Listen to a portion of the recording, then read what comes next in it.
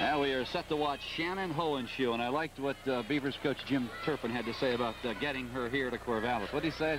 He said the way he got her here was he was the only coach who could pronounce her name and spell it correctly, so she decided to come here.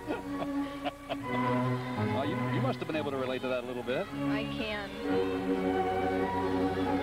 Shannon is a very hard worker. All the Oregon State coaches say she is just a joy to train. Double back somersault. She's a tall competitor, so it's difficult to do some of those tumbling stunts. 5'5" sophomore.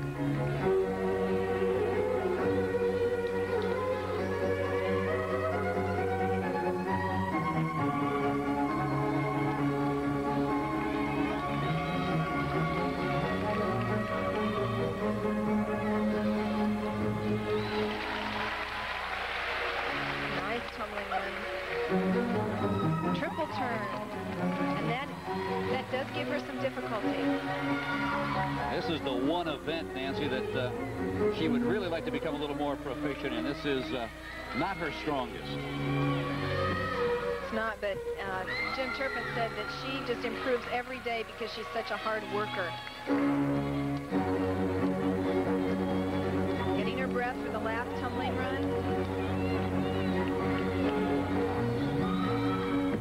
Double, 1.5 twist.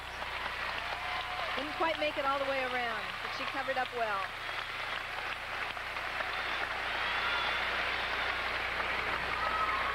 Coach Jim Turpin, pleased with that routine.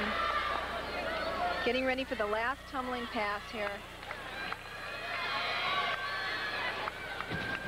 Round off, back handspring. Watch how many times she goes around. 1.5 times and lands it.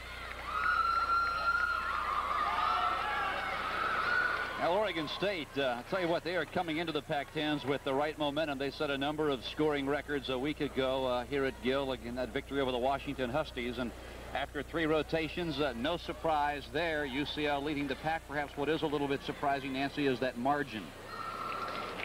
It is quite a margin. Of course, some of the schools didn't quite their second event wasn't scheduled in there, so we'll have to see after the next rotation.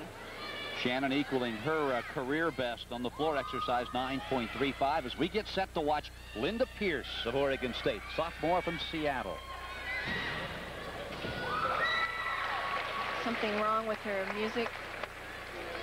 Linda was last